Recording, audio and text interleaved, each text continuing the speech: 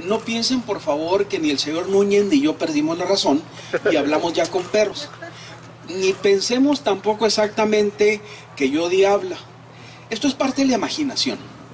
Los estamos invitando a todos a imaginarnos cosas como cuando éramos niños, como cuando percibíamos un mundo distinto.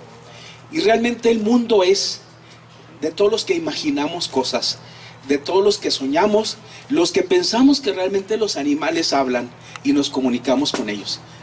Este acto es muy simbólico y representativo, porque al tener aquí la escultura de un perro callejero o perro en situación de calle, estamos reconociéndolos, estamos dando testimonio de que existen y también testimonio de que, al igual que hay muchas personas que los protegen y los ayudan, también hay personas que no lo hacen.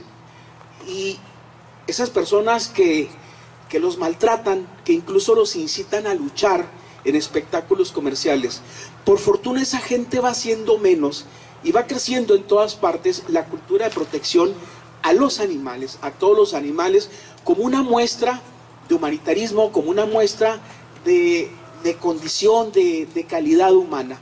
Qué bueno que ese cuidado siga creciendo, reproduciéndose, y que cada vez más tengamos eventos como este, donde los perros son reconocidos no solamente como seres con derecho a la vida, sino seres a los cuales debemos mucho.